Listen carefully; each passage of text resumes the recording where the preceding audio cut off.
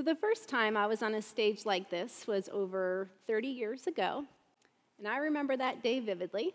I was sitting in the audience, much like you, thinking, thank goodness I don't have to go up on that stage.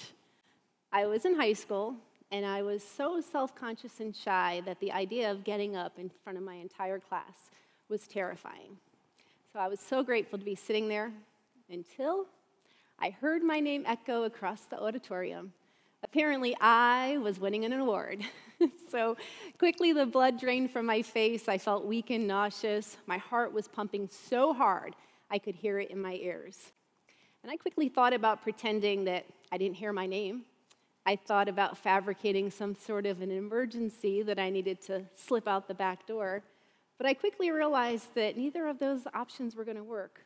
So I got up the strength to get up and make my way towards the front of the auditorium.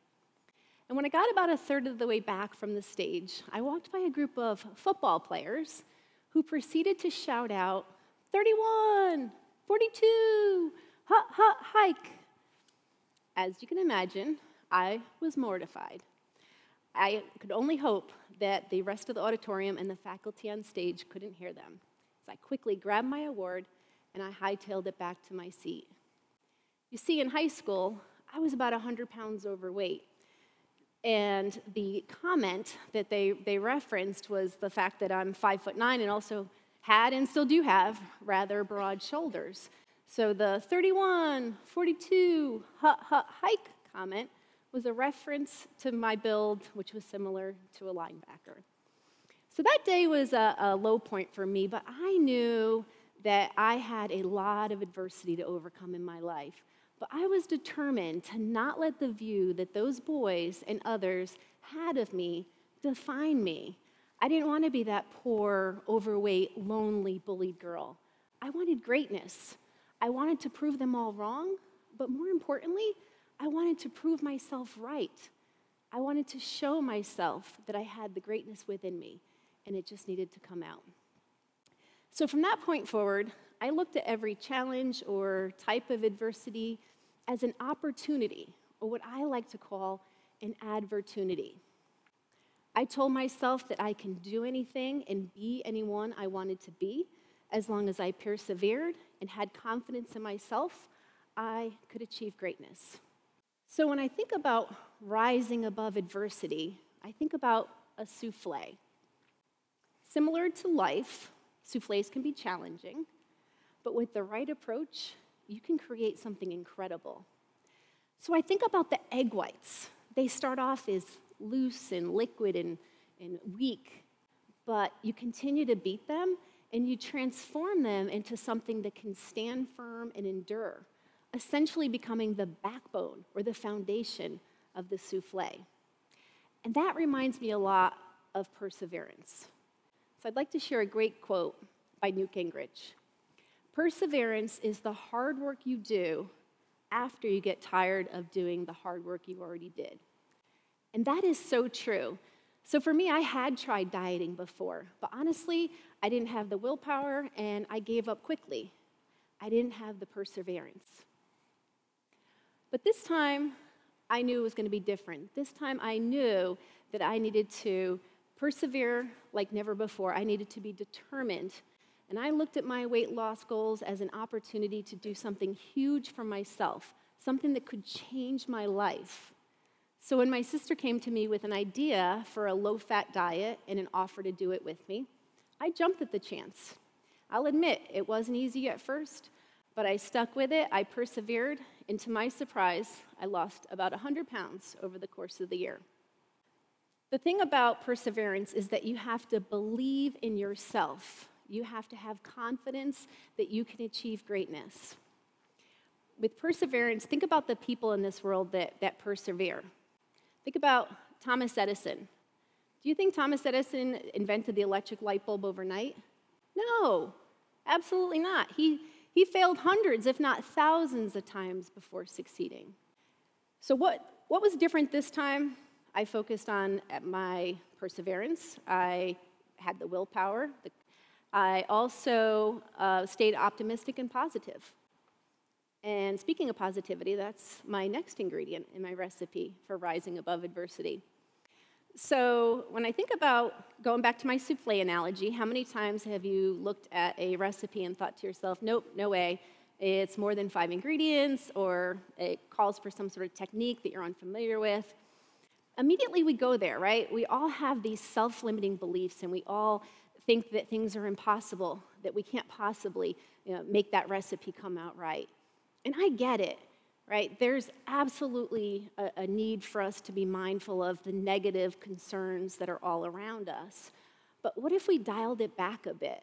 What if we only focused on the negative when it was truly necessary?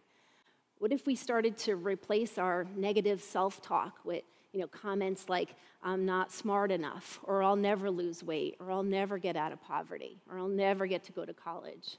We can replace each and every one of those thoughts with a positive one. I am so proud of myself. I'm the first person in my family to get a college education. I'm so proud of myself, I met my ideal weight. So the idea there is that adversities are all around us, and they could be big or they can be small. But I believe if you focus on the positivity and optimism, that can have an impact.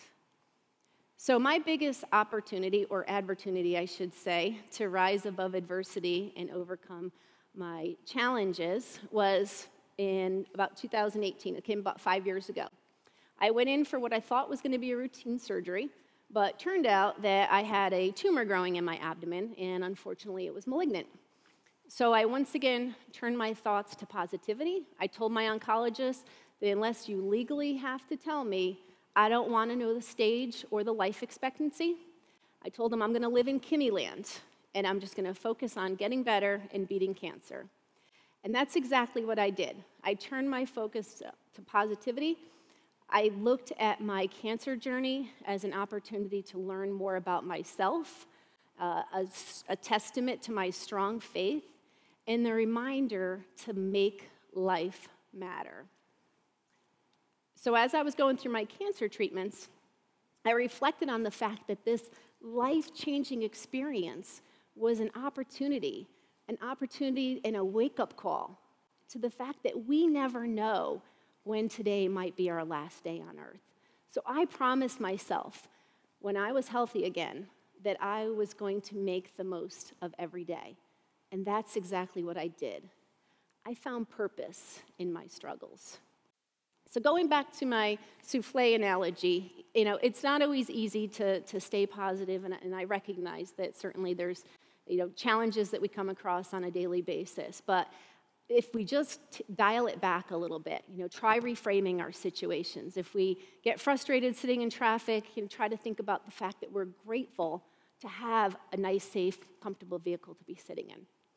So as I reflected on all of my years of staying positive, I realized that I wanted to share my message with a bigger audience.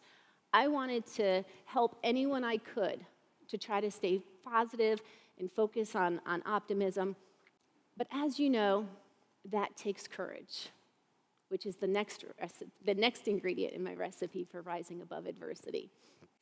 So one day, I was Googling how to raise awareness about a message or something along those lines. And pageantry came up. So at the time, I said, I have no idea what pageantry has to do with raising a message or sharing a message. And I quickly realized that it was just an opportunity for a bunch of like-minded women to come together for the greater good, right? We just want to make the world a better place. So as much as I wanted to make the world a better place, I was terrified with fear, terrified of walking across that stage again, terrified of being judged, terrified of not being young enough or pretty enough or interesting enough. So my inner critic was back, and I needed to make a conscious effort to focus my thoughts on staying positive. So how did I do it? How did I get the courage to walk across that stage? I replaced my negative thoughts. What if I could help just one person? What if I can make a difference in just one person's life? What if I can walk across that stage again? And that's exactly what I did. I competed in the Mrs. Connecticut pageant, and I won the opportunity to represent our great state in the Mrs. America pageant in Las Vegas. I glided across the same stage that Elvis performed on day in and day out for 636 sold-out shows. So to rise above my courage, or to rise above my fear, I should say, took a whole lot of courage along with some perfectly peaked egg whites.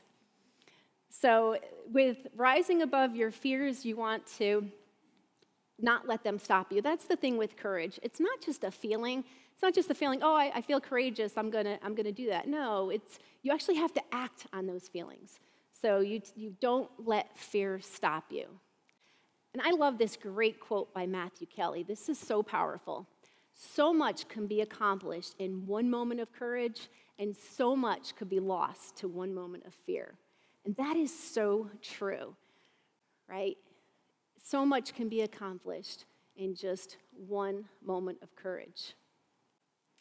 So when I think about rising above adversity and I think about our recipe, I think if you were to look at life with just a little bit of perseverance, a little bit of positivity, a bit of courage, that can help you, along with maybe a dash of motivation and a sprinkle of humor, to get you to focus on that from that perspective and just rise above your adversity, overcome your challenges. Now, the thing is, your recipe may be different from mine, right? You might need a little bit of extra motivation and a little less perseverance. Or maybe you need to add a stabilizer, like cream of tartar. The idea here is that you have confidence in yourself, in your abilities to overcome your challenges. That's essentially the message here, is just recognizing that you have that power within. Each and every one of us has that power within, and you just need to find the recipe that works for you, and whether that's a little extra humor or a little extra motivation. Because the reality is, adversity is all around us. We all will have or will experience some sort of adversity in our life. But practicing perseverance, positivity, courage, and some of these additional ingredients, and you can overcome those challenges. And just remember that adversity doesn't have to last forever. So focus on the good and the positive, and remember, as my dad always says, this too shall pass.